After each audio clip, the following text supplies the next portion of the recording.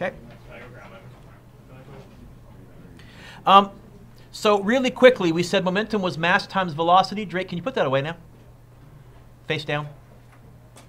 Folks, we're starting. We're back. Okay? All my rules are back in place.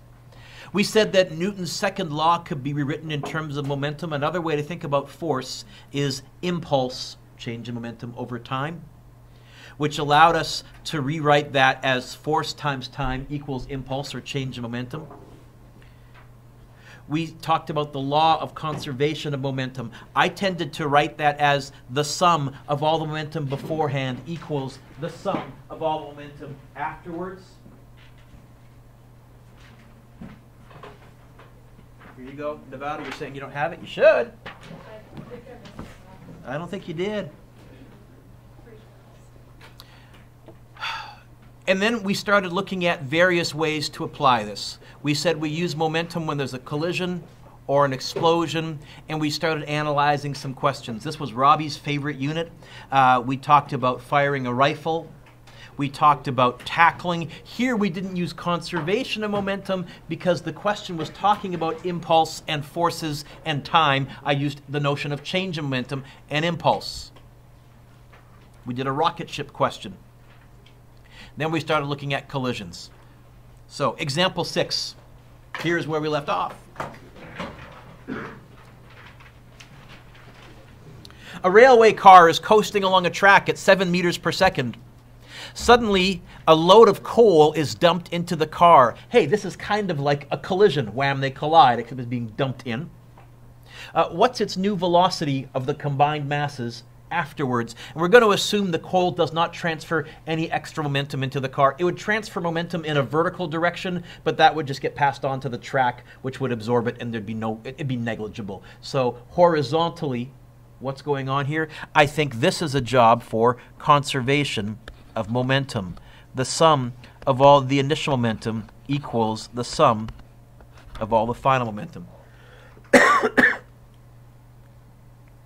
I was going to use C for car, but C for coal doesn't work. I'm going to use, how about R for railway car, and I'll use C for coal. There's my abbreviation. Before I'll call it a collision, what's moving? The railway car, the coal, both, or neither? I think we're going to say we have the initial momentum of the railway car. The coal is sitting up there. You could argue that it's moving, but it's moving not horizontally, vertically. So relative to the direction we're looking at, Simone, the velocity of the coal is 0. They collide. Afterwards, both are moving, stuck together. So we would write that as momentum of both final.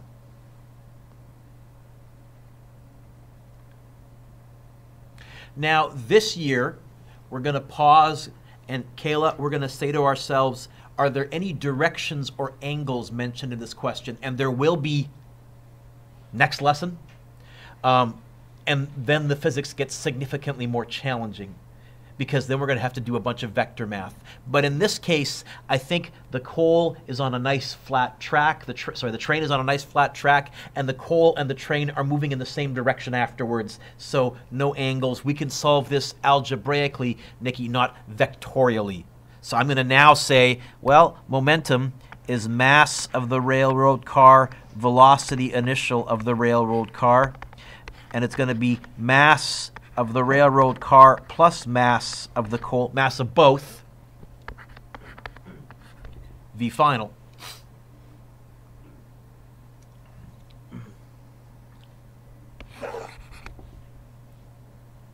It wants me to find the new velocity. I think, Julie, that sounds like V final. How would I get the V final by itself? I don't need to do any vector math here because everything's in a nice straight line. I can just divide the bracket over. The final velocity afterwards is going to be the mass of the railroad car, velocity initial of the railroad car, divided by mass of the railroad car plus mass of the coal. If you're really observant again, Tori, you might notice I'm being way more careful with my vector notation. I'm reminding myself whenever I can, don't be sloppy. Vectors and direction makes a difference. So the final speed, by the way, if you had a car rolling along and you suddenly dropped something into it, what do you think would happen to its speed? Increase, decrease, or stay the same? I think the answer is going to be smaller than 7. If I get an answer bigger than 7, I've messed up. Okay? And I think it's going to be in the same direction, positive. So let's see if we, 6 times 10 to the third, that's 6,000. Times 7. Divided by 6,000 plus, how much was the coal? 2,000? 8,000. I can do that in my head. Heck, I might be able to do this whole thing in my head. 6 over 8 is the same as 3 over 4, so it's going to be 7 times 3, which is 21 divided by 4. 5.25? Yeah. Meters per second. It's slowed down, not by an awful lot, because the mass of the car is so much bigger than the mass of the coal. It shrugged most of it off. Okay? It's the difference between having somebody really big jump on you when you're walking and having a little kid jump on you when you're walking. With a little kid, you can probably catch them, absorb it, and just kind of shrug it off. A big person will change your velocity quite a bit, so the mass plays a role. So far, so good, James? A couple more concepts here. Again, today, everything is going to be in a straight line. At the most, we'll have to deal with one direction being positive and one direction being negative. So a car traveling 33 meters per second collides head-on with a car traveling 24 meters per second in the opposite direction. You know what, Drake? I'm going to underline opposite direction. I'm going to have to let one way be positive and one way be negative. If the cars stick together, what's the velocity of the wreckage immediately after impact? Okay. Sinead, what's this question asking me to find? Velocity. Is there a collision here? This is a job for conservation of momentum. The amount, the sum of all the momentum that we started with has to equal the sum of all the momentum that we finish with. Now, if you don't write that step there, I'm not going to freak out. If you get good enough, if you get comfortable enough to already start realizing how you're going to break it down, Rebecca, I'm okay with that. But I will tell you, on a test, I will give you 1 mark for writing that if you can't get anything more, because by the end of the year, you'll have so many different strategies. Hey, you recognize this is a momentum question. That's worth 1 mark. Okay.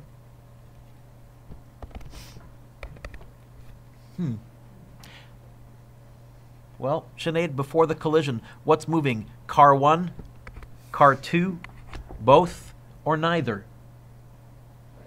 Both. So I'm going to go momentum of car 1 initial plus momentum of car 2 initial. Wham! They collide. After the collision, what's moving? Car 1, car 2, both, or neither? Both. Stuck together or separate? Okay, if they were separate, I would have momentum 1 final plus momentum 2 final separately. But since they're stuck together, I can go momentum both. Now, this year, Connor, we pause and we say, any angles? In fact, honestly, this year, when we first read the question, if we see angles or directions or compass directions, we'll already start to freak out and say, ding, ding, ding, I better really ramp up my game and pay attention. The questions, instead of taking 3 lines, they'll take about a page. But for now, do you see any compass directions? No, I do see a left and a right, or a forward and a backward. I see opposite directions. I'm going to let, I think, this one be positive, and I'll let this one be negative. You could do it totally the other way around. You'll get the correct answer still, too. Just be consistent for the whole question. Okay? So I'm going to have mass of car 1, velocity of car 1 initial, plus mass of car 2, velocity of car 2 initial. That equals m1 plus m2 stuck together, v final.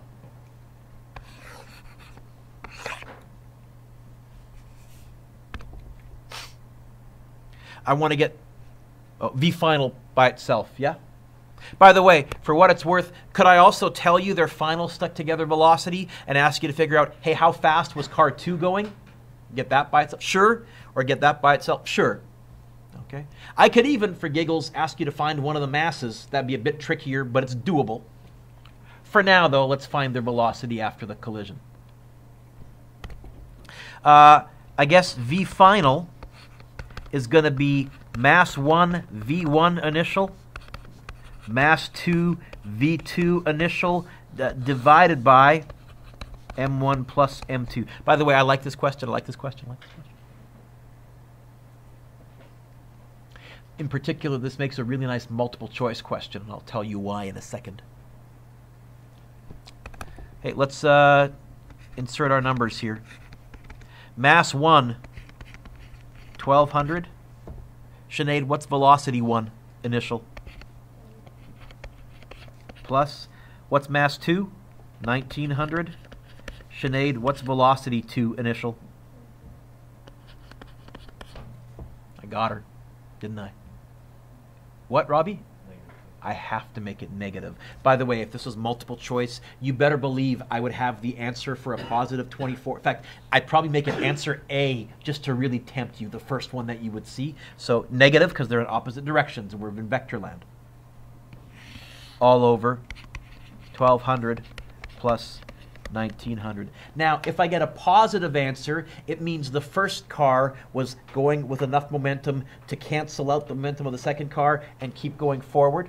If I get a negative answer, that means the second car won the collision and the first car ended up going backwards. If I get 0, it just happens that both of their momenta exactly canceled out, and this was a head-on collision, wham, and they just came to a stop. What do I get? Do I get 0? I can't remember with this one. I think I did once and I changed the numbers.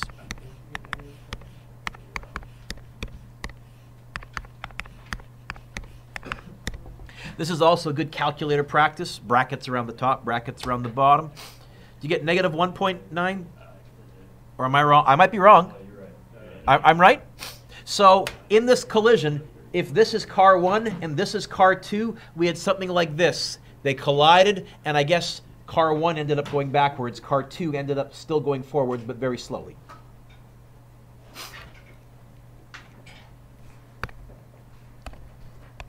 V final equals, I would accept negative 1.94, or if you said positive 1.94 in the direction of car 2's original velocity, I'd take that too. There was no reason why we let car 1 be positive. We could let car 1 be negative. Car 2 be positive. But I'm going to go with negative 1.94 meters per second.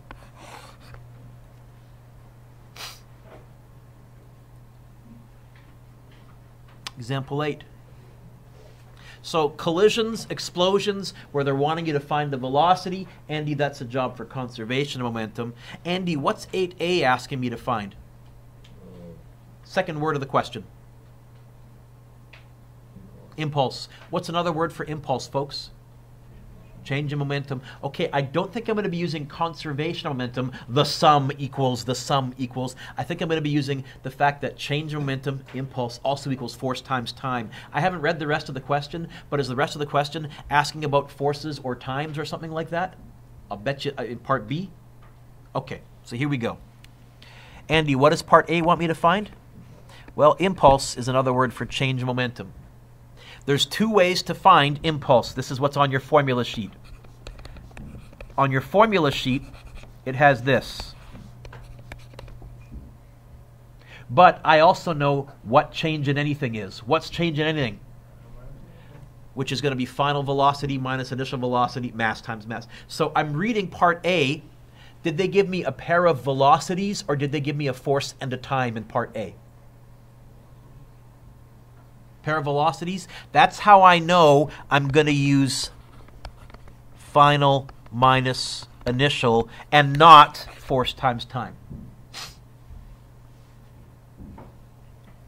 It's going to be mv final minus mv initial.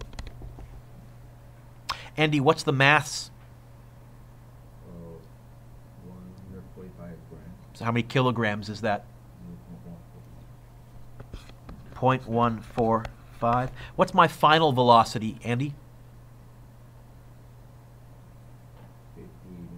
50? Good.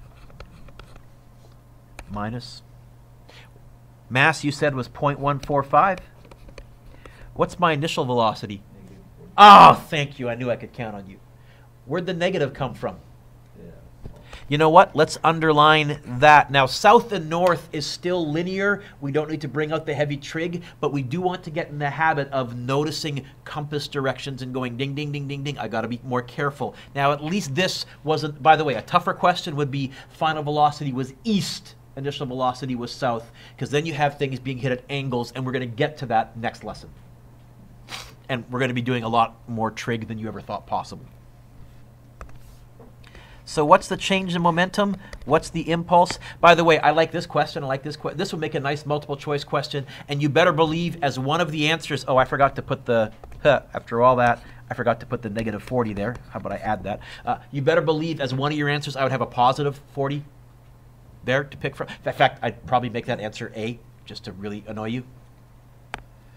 0.145 times 50 minus 0.145 times negative 40.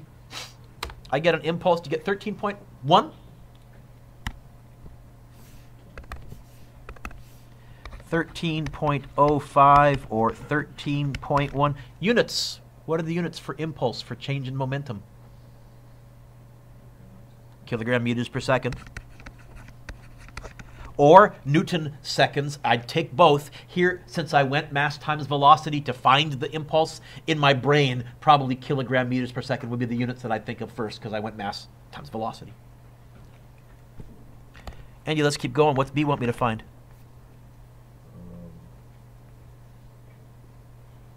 Force. Now, you could do this by going F equals ma. I do know the mass. Finding the acceleration. We have lots of methods to find an acceleration. In fact, I don't even think you need to go winner minus loser. I think you could probably go V final equals V initial plus AT. What did we find in part A, Andy? I have an equation that has impulse and force in it, this one. Another way to calculate impulse is force times time. Andy, did they give me a time in part B? Yep. Oh. Then I'm going to find the force this way. Way easier than going through the hassle of going F equals ma and finding the acceleration and all that. So the force is going to be the impulse divided by the change in time. I get lazy, Sam. I tend to drop the change in. That was a long blank. You going to make it?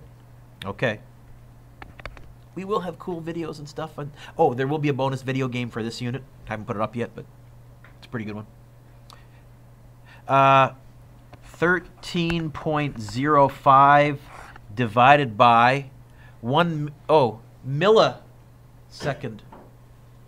Milli is 10 to the what? Somewhere on your formula sheet, I gave you the prefixes, right? Milli.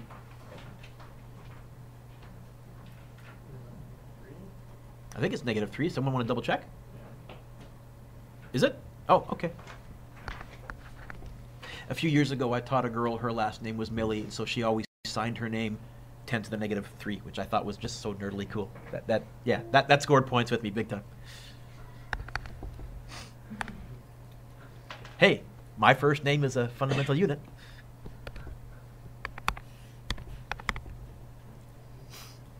So, how many newtons of force? 13,050. I'll go to 3 sig figs, 13,100 newtons of force. Which is about right for a baseball bat. These numbers, these are pretty big velocities here. We're coming in at about 80 miles an hour. That's a slow major league pitch, and then we're sending it out at about 100 miles an hour. So this would be maybe very good high school baseball or college baseball. So yeah, 13,000 newtons with a baseball bat. That's about right. For those of you that are baseball players, if you're wondering. I don't know numbers. You're softball, yes? Yeah. Have you clocked your pitch? 62 miles per hour, but it's a shorter distance. So 62 miles per hour, it's around 28 meters per second. you roughly divide by 2 and make it a bit smaller to go to meters per second. It's a trick I've learned over the years. Yeah. It's not quite divided by 2. It's divided by like 2.1 or something. I don't know. So I've learned. You divide by 2 and subtract a little bit and you're pretty close.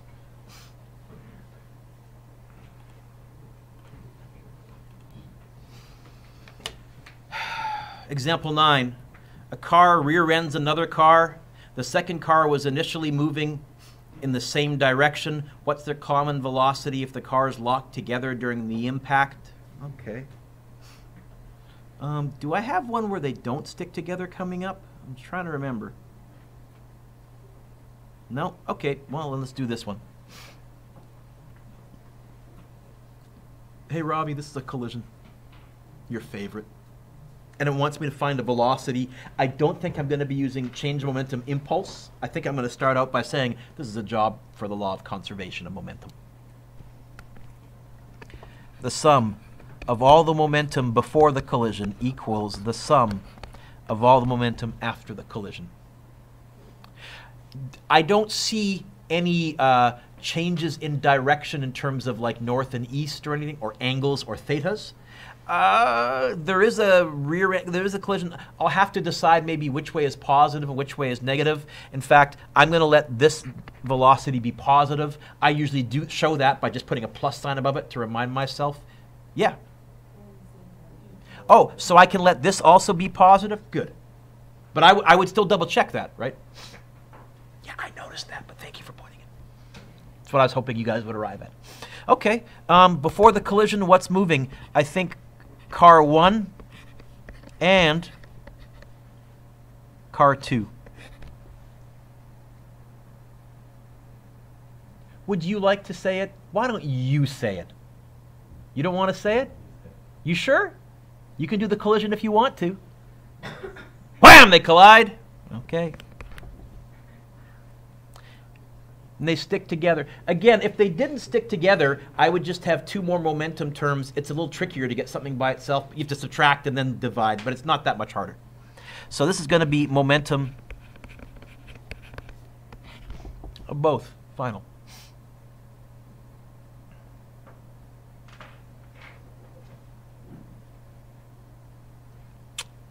Okay. Mass 1 V1 initial, mass 2 V2 initial, mass 1 plus mass 2 V final. Again, James, let me emphasize, I could give you this same question, but instead I could tell you the final velocity, and I could say, Robbie, how fast was the first car going? Or how fast was the second car going? Okay. This wants V final. So it's going to be mass 1 V1 initial plus mass 2 V2 initial, all divided by M1 plus M2. Mass 1, 2,000. V1, positive 15, plus mass 2, 1,000. V2, positive 6, divided by 2,000 plus 1,000. You know what? Maybe I can do this in my head. It's going to be 30,000 plus 6,000. Oh, yeah, I can do this in my head. It's 36,000 divided by 3. It's going to be 12. Is the answer 12? Yeah.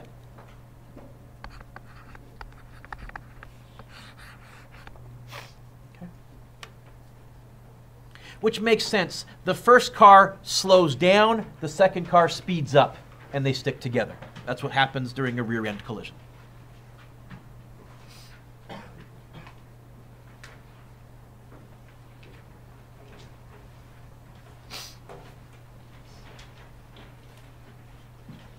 Two eggs are dropped from a height h.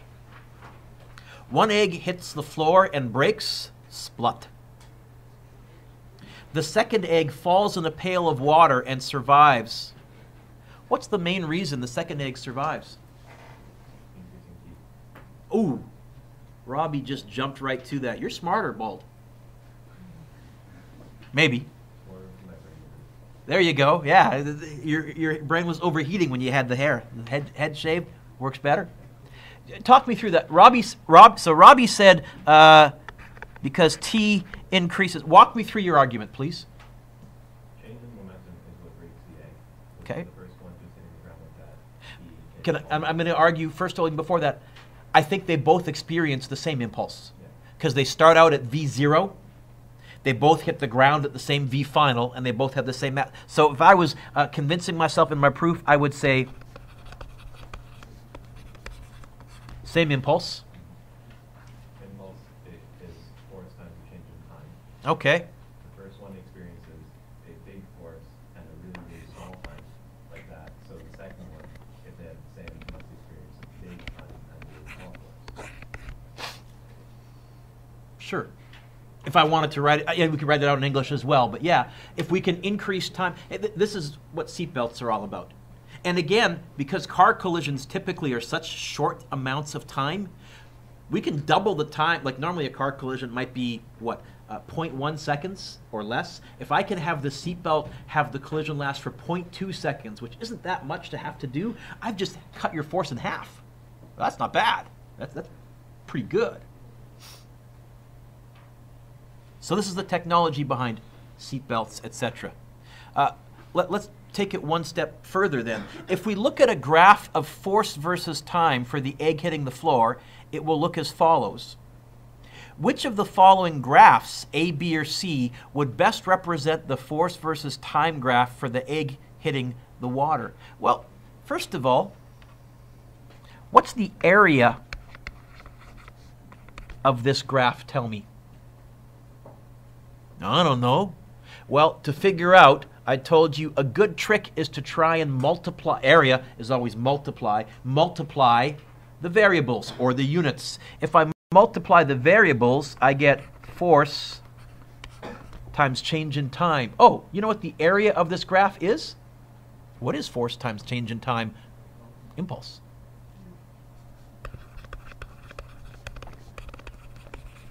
Now, Robbie, you just said both eggs have to experience the same impulse.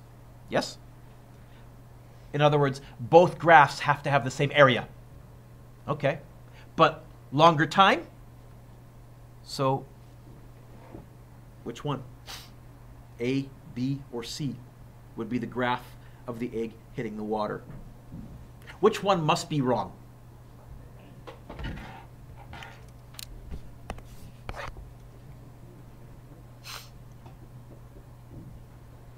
I'm kind of cutting this in half in my mind right there and kind of fitting it into here, and I'm cutting this one in half in my mind and trying to build. I think this is too big an area.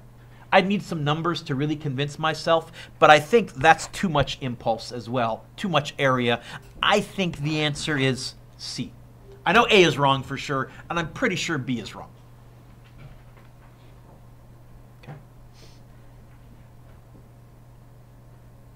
Explain your answer using appropriate physics concepts. I think we just did. I think.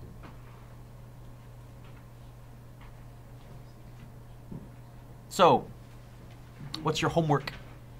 Going to give you lots of time to practice this. Homework number 1 is good. 2 is good. 3 is good. 4 is good.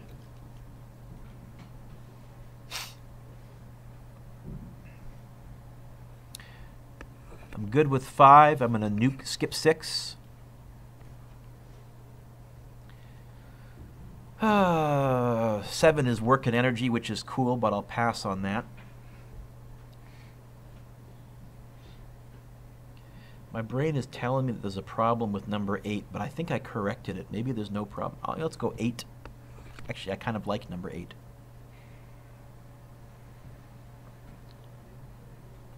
Skip 9, we'll do 10.